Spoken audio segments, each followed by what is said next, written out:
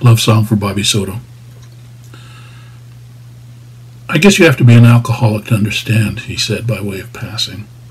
I guess, I replied, wondering if this tragic romanticism accrued to all alcoholics or just the artistic ones.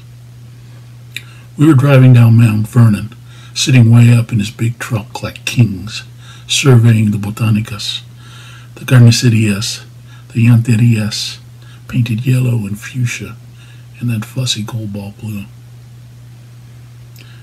The sun shone so white it hurt, oscillating, breaking, the surge and crest and retreat, a worry like a Philip Glass song played by the Kronos Quartet, dosed on 2 grams of methamphetamine.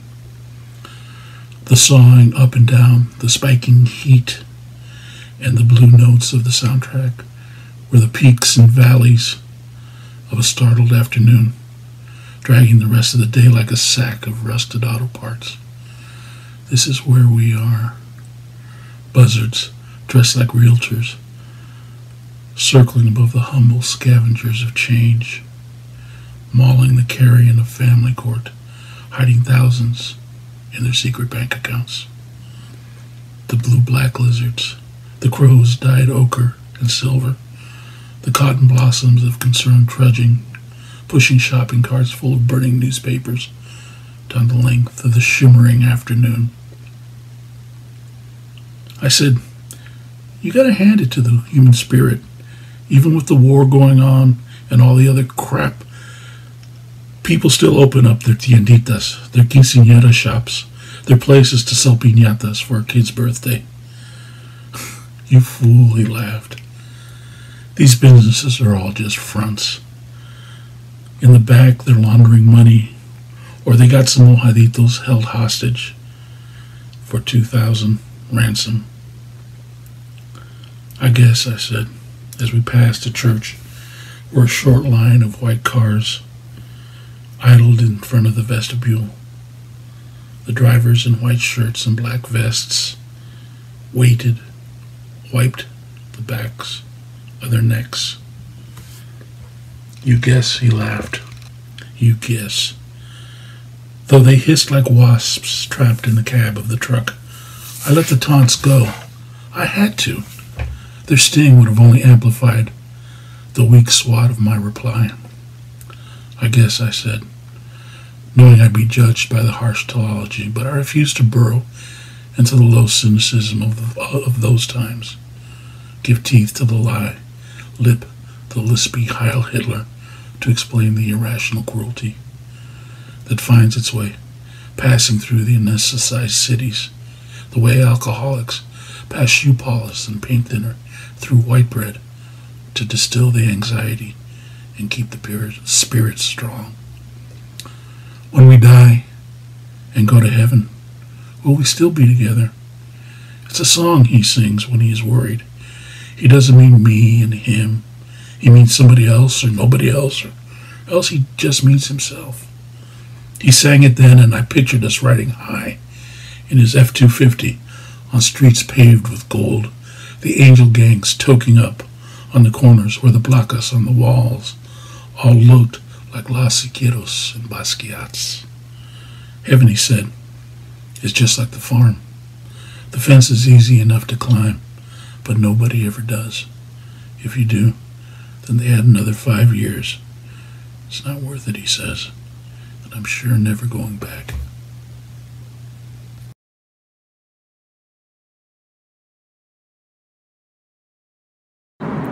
My name is Adam Daniel Martinez, and this poem is called Santa Fe Whistle.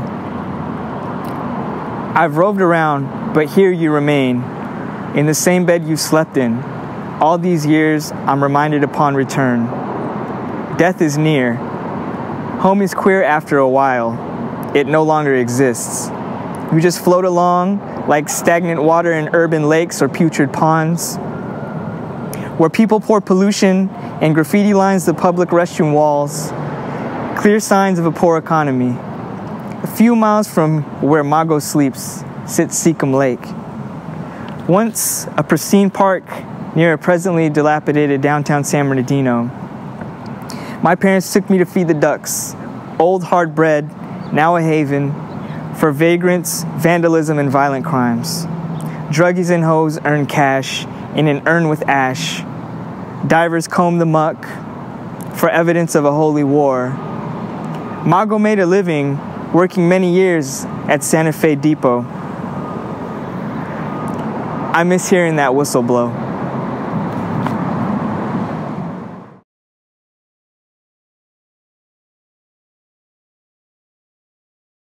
Hello, this is Juan Delgado. I'll be reading Verdulagas. I'll be reading the second part only. It's called Song, Verdulagas. Hey, Verdulagas. Sprawling is already all around us. Lot de abandonado, pedidos y encontrados. That dog guarding el mismo gate, barking as if we're not beyond the fencing with you. No somos salvajes. That girl walking past another barrio sings that niños blanco y marrón know that hierba. Let's save her.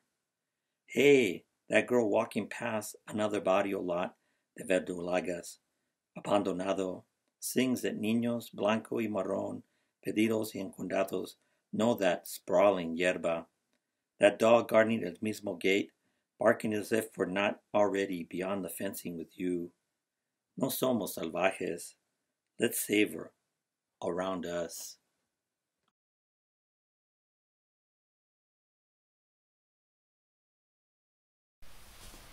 I married a San Bernardinian. Sometimes, when we are asleep, I am afraid a mountain will rise from within you. Your eyelids still carry the dust that was brought with the evening winds. Your eyes turn gray like the smoky skies that appeared above the schoolyard when you were a child. Whole cities surrounding San Bernardino swept their smog into it. The smog so unbearable, they canceled PE class.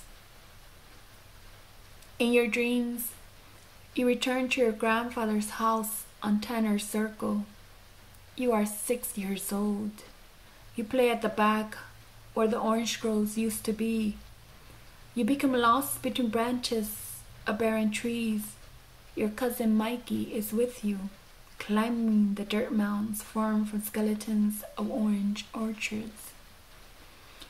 In your memories, you walk down 9th Street to Our Lady of Guadalupe Shrine Church, where you were an altar boy, where your grandfather is still a deacon, where after Mass your family went with their own olla to get offerings a menudo from Zacatecas Cafe. When we go back to visit, off the freeway, every time you see Mount Vernon Avenue, you find yourself on the passenger side of a car, your friend Emilio at the wheel. He drives down the hill at 75 miles per hour. On a dare, crashes at the bottom. A fire engulfs the car.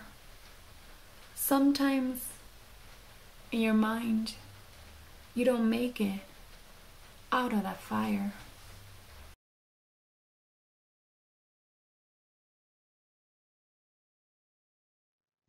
Hello, my name is James Luna. I grew up on the west side of San Bernardino, and my contribution for this anthology is a poem entitled The Santa Fe Whistle. By way of author's note for this poem, the setting is a time before 24-hour cartoon TV channels. When I was a kid, if I wanted to watch cartoons, I'd only had the time between 3 and 5 p.m. Let's begin.